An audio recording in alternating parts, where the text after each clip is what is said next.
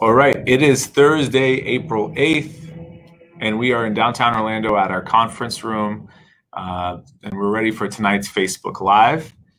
We do have a lot of good news for you, and I'm happy to share them with you all today. Okay, so first and foremost, we had four different green card approvals this week. So two of them had their green card interviews Tuesday and Wednesday, and we've already received notice that their cases were approved. So we're really happy for our clients. These were marriage adjustments. The other approval was for a VAWA victim, which is a Violence Against the Women's Act, which we have spoken about at length before. So congratulations to our clients with all of those great and successful outcomes. So we are ecstatic to, share that news with you all. One of these clients who became a citizen last month, they went ahead and made a video testimonial for us on our YouTube channel, and we've also shared it on our Instagram account. So if you want to watch your fellow new citizens video testimonial, please do. And speaking of citizenship, that is what we're going to talk about tonight. There's a lot of nuanced exceptions. There's a lot of requirements that sometimes people are not aware about when it comes to naturalization in order to become a U.S. citizen. So we will get to that in a second. I still have some important updates for you. So first and foremost, a friend of mine has reported to me that the immigration court has resumed its master calendar hearings. For many of our clients, these were getting canceled or postponed just a week before. And now they are going ahead and, it sounds like today, resuming. That's good news for a lot of clients who've been waiting for a hearing.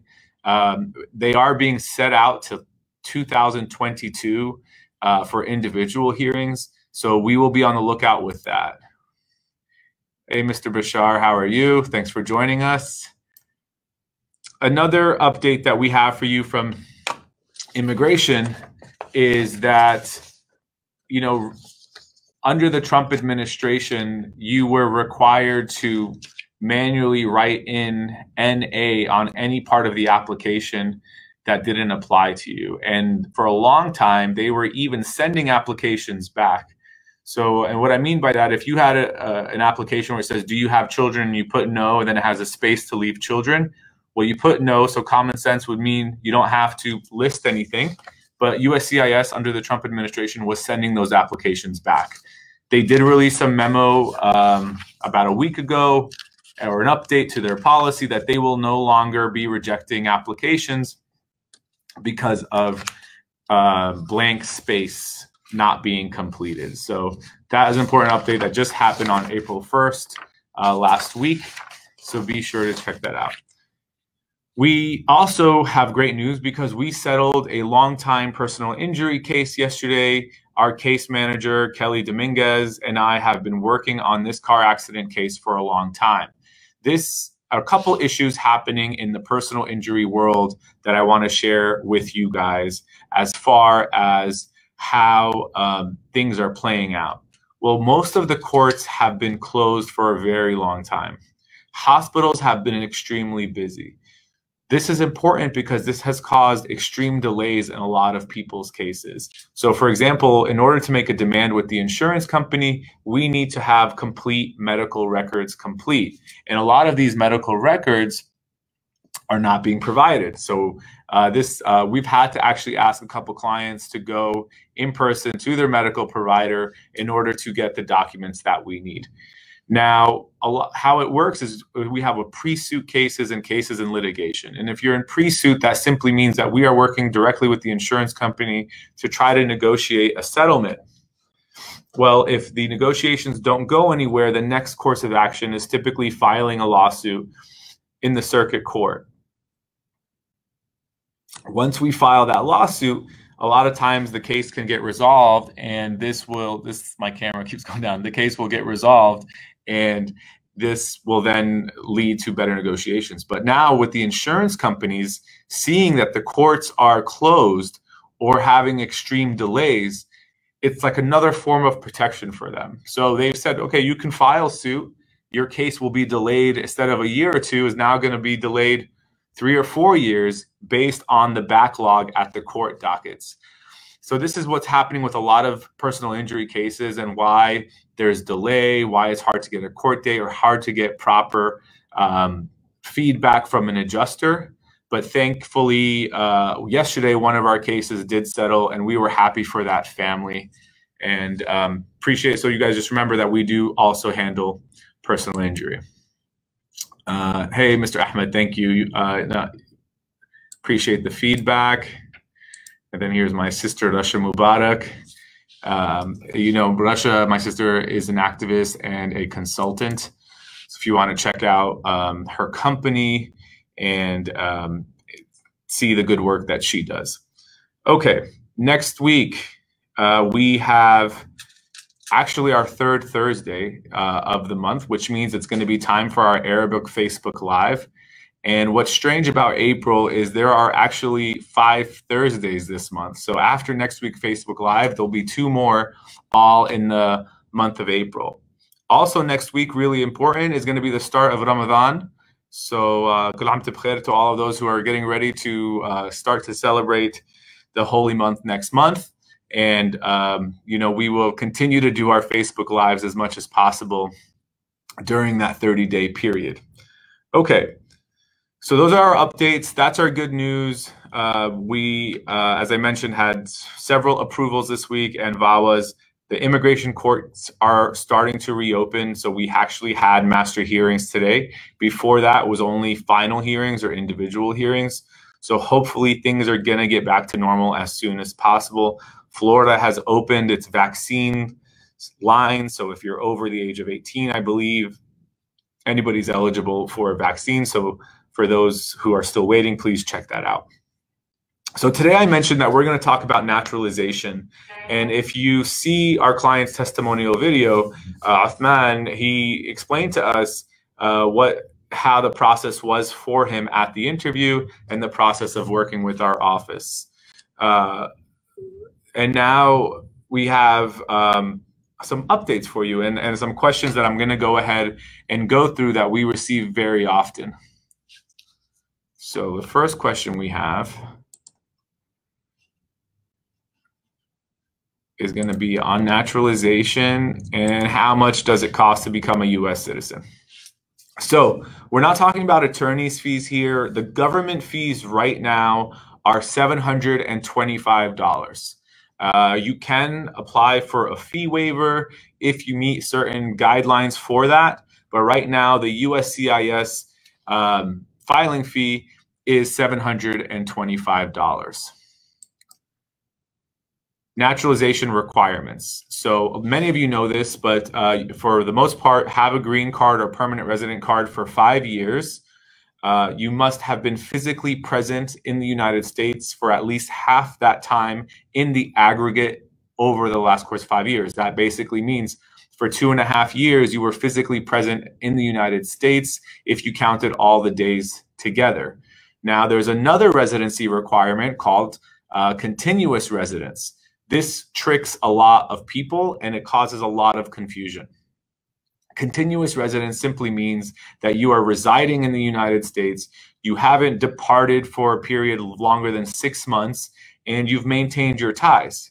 So what happens if you have left the United States for a trip longer than 6 months?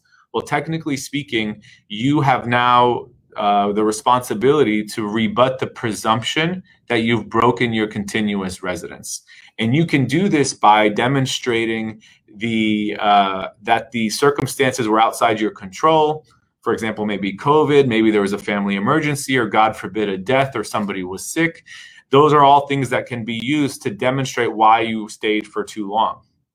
Now, if you're unable to convince the officer that you did not break your continuous residence and they believe you did, typically speaking, you would have to wait 4 years and 6 months from that break in continuity before you can apply for your naturalization again.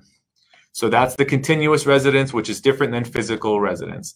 Then finally, you must be a person of good, not finally, there's a little bit more, person of good moral character. Basically, 5 years preceding your application, or the requisite period, 3 years if you're married to a U.S. citizen and living with them.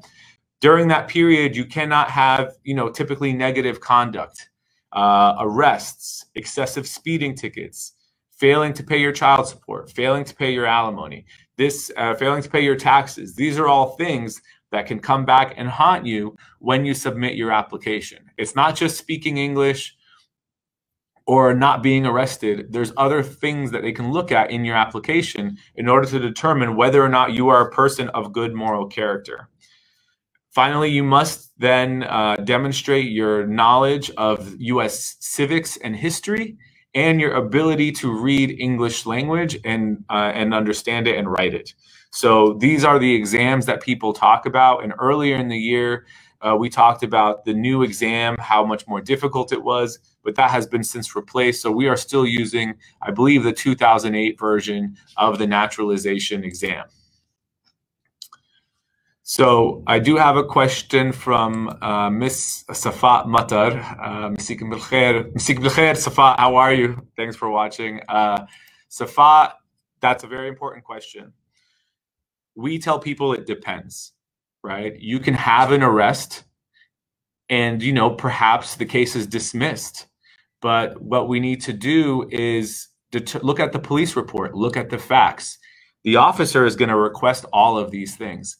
If the police report is very descriptive and the evidence was kind of heavy against the individual, that the officer will have the discretion to determine whether or not you're a person of good moral character. Now, you have the opportunity to rebut it, to show what has happened, to show that it's been resolved. Perhaps somebody lied to the police when they made the report. Maybe they recanted their statement. All of these things can help when determining your eligibility under good moral character. And this was an important thing, because if you fail to disclose an arrest or certain history on your application at the time of the interview, if you do not correct it, the officer can then say that you've lied during the interview, you've misrepresented during the interview. So now, guess what? You will not have good moral character unless you appeal it, or if you don't, you have to wait 5 years.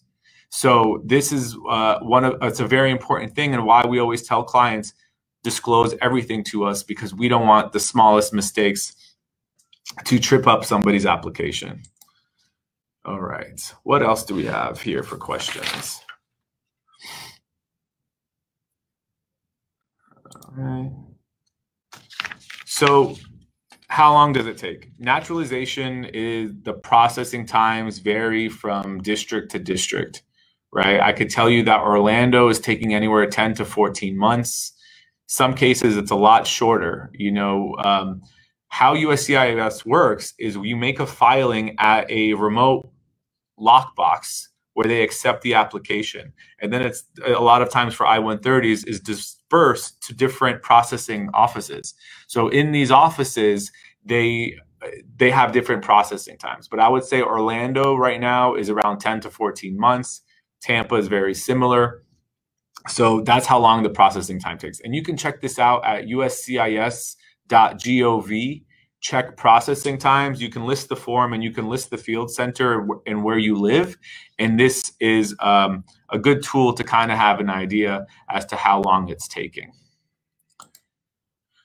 Can attorney go with me to the naturalization interview? Yes. We go with most of our clients to the naturalization interview, but you have to understand the attorney's role is to make sure that your rights are not being infringed upon, that the officer is not violating your rights or abusing their power. It's ultimately your interview. It's ultimately your responsibility to prove that you meet these requirements.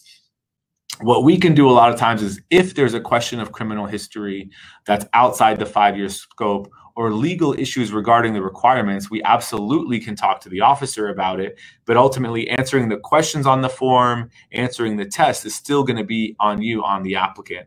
But I know for a lot of our clients, it just makes them feel good to know that we literally have them in, that we are in the corner with them.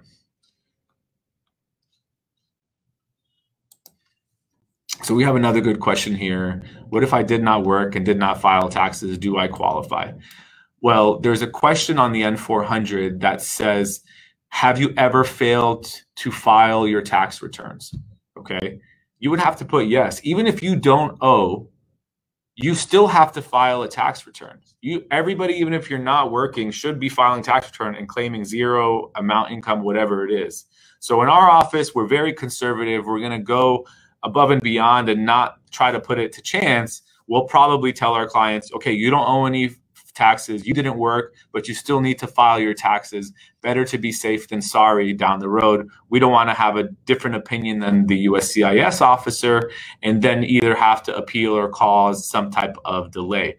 So that's how I answer at least that question when it comes to taxes. What happens if you fail the naturalization test? Well, at our office, I'll have a practice with you. And if I feel like you're struggling, you better believe we're going to have a second practice test to make sure that you are ready for it. But sometimes things happen and people don't pass. You do get a second chance. USCIS will reschedule you for another interview, but a lot of times it can be several months before you have that opportunity. Special exemptions. So I want to talk about this for just a second. So when we said the requirements early on in our tonight's live, we mentioned the 5 years as a legal resident and 3 years if you're married and living in union with a U.S. citizen. There's exemptions to physical and continuous residency requirements for the following individuals. Like, so if you're a spouse of a U.S. military personnel and they're stationed abroad, there are exemptions available for you. If you are the spouse of a U.S. citizen and your husband or wife, for example, works for Microsoft in Dubai, you're never going to accumulate the physical presence requirements or the continuous residence requirements if you're living with your husband or wife while they work for a U.S. company abroad. So there's exemptions for the physical and continuous residency under 319 of the INA, and this is the exemption for it. So I really hope that, we do have a lot of clients who are from the Middle East or Dubai, and there's a huge amount of corporate American companies that they are working for, and their spouses may never be eligible under the normal rules. But with these exemption rules, we can sometimes make them eligible. And it's really nice because typically the officers will then coordinate with us as far as scheduling the interview or which location, because they understand that the individual will need to book a ticket in order to come to their interview. You're still going to have an interview. You still have to sign a letter of intent to return to the U.S. once your spouse's employment is over. But it is a great tool for many of our clients. So if you do know people who are living abroad or expats who have spouses living abroad, it's a good tool that not everybody is aware of as far as this exemption for the physical and continuous residency. So earlier I talked about continuous residency. So this 4-year and 1-day rule for U.S. citizenship. So this is wrong. I put this here on purpose. Okay, it's now 4 years and 6 months. Okay, so if you took a trip for longer than 6 months and you could not rebut the presumption that you've broken the continuous residency, then you must wait 4 years and 6 months in order to establish. So, I mean, you can check that out on USCIS's website directly. I know that that is there and available for you. We do, now, there's some questions that I see that people asking, if I'm a U.S. citizen, how in the United States? Well, once you become a U.S. citizen, or if you were born a U.S. citizen, one of the beauty and the perks of being a citizen is there's no restriction really to come home. So you could go to London for 5 or 10 years without ever coming home to the U.S. Now, I'm not an accountant, and after tax season, when some of our accountant friends are available, we will have an accountant on the show. But there are still some requirements as a U.S. citizen to file your taxes accordingly. Let me see what the next one. Can I travel during the naturalization process? This is a good question. If you are on the fence as far as having enough days in the United States, or, not proving your residence might be in question, your continuous residence, maybe traveling is not a good idea for you. Okay, but that's something that you need to speak with your attorney about, or double check your file to see if you have enough days or cushion in order to still qualify for naturalization, physical or continuous residency requirements. Now, if you haven't had a trip in 5 years and now your family's going on a reunion and it's 2 weeks long, as long as there's no criminal history, you can go on that trip. You will just amend your application at the interview. Now, why did I say about criminal history? There are some criminal convictions that can make you inadmissible to the United States, but are not removable. Okay, so what that means basically is they won't remove you or just start deportation because of this criminal conviction. But if you leave the US, you're not going to come back in, or they're going to put you in removal proceedings when you come back in and charge you as inadmissible. So please, please, please be careful before you travel and you have any type of criminal history. Finally, one requirement for the naturalization as well is that you have to demonstrate that you have obtained your lawful permanent resident status through lawful means. So they may or may not ask you questions about the marriage that got you the green card, or the asylum that got you the green card. So even if you got asylum 20 years ago, you better know your story and what happened to you and what you presented to the US government, because they may present you with questions to see, did you obtain your residency through lawful means? And we saw this a lot the last few years. So make sure that if you have any type of interesting history as to how you got your residency, to share that with your attorney before you file, because this is an important thing to notate. That's something that I feel like people really don't realize sometimes, and they rush and they file their naturalization.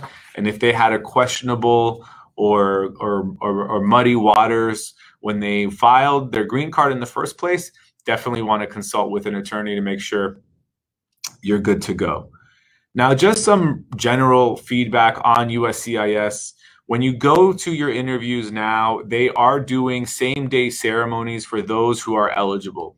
So if you pass your history test and your civics test and your background check is clean, more likely than not, they are going to swear you in that day, which is actually one nice silver lining that has come out of COVID. Instead of people waiting a month or two for an appointment, you can now become a citizen that same day. Now, it is still time of a pandemic.